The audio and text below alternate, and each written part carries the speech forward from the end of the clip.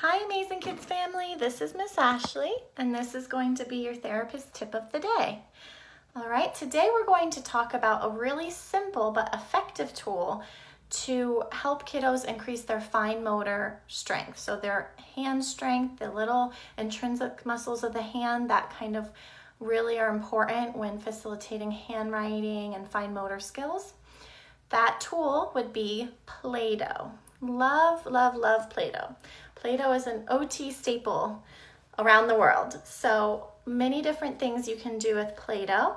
You can flatten it, okay, with one or both hands. You can pinch it, okay. You can poke it, great for finger isolation. You can roll a ball between your hands.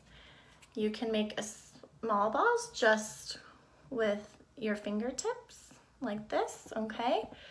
You can hide objects in there and have to pull them out with just using a pincer grasp. You can make shapes like circles, triangles, crosses, great when you're working on forming shapes and learning how to make your shapes. You can roll it into a snake.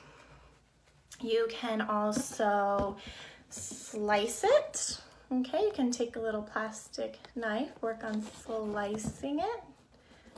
All right, you can also cut it. Great for introducing scissor skills before you're working on the paper. Okay, so you can cut it. Another good one. Play-Doh is good for so many different reasons.